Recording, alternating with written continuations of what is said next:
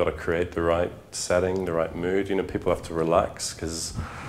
a musician will tell you that's like bearing your soul when you're doing a vocal, or, you know, they have to be comfortable with the person they're in the studio with. So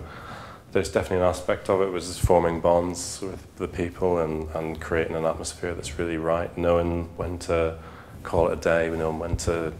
you know, I think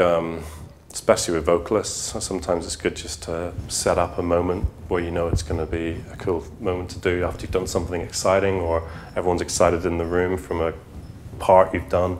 and always having a vocal mic ready so you capture that moment exactly when it should have been captured. You know, I don't like that build up, oh, we're doing vocals tomorrow night, and the singer's all worrying about when he's gonna, you know, how it's going to go. So certainly, yeah, there's a big psychological aspect, and, you know, that's how you have to get the great moments and capture them, so you've got to create opportunities for them to happen.